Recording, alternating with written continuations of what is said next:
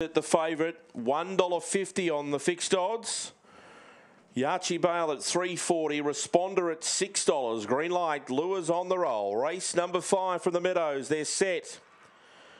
Racing Explicit came out on roller skates. Look at him go. Race past the winning post, 5 in front of Dark Label and Responder. He went 4.97 to the first mark. Yachi Bale's into the clear. Then came Zipping Lincoln and Zilka Park was last. But it is Explicit, 8 in front. Now after it, Trying Hard, Responder closing in from Dark Label. Then Yachi Bale. Explicit's all out, but he's put him away very strongly. Explicit by 4.5 over Responder. Third across the line.